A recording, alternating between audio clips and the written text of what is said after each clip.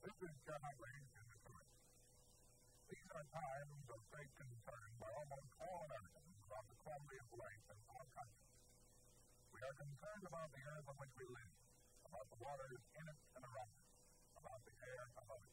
Nobody recognizes this new attitude, or the necessity for responding to it in positive terms, more clearly than the men who design, build, sell, and service cars. Well said, Chet. That was true in the early days of the automobile, and it's even more true today.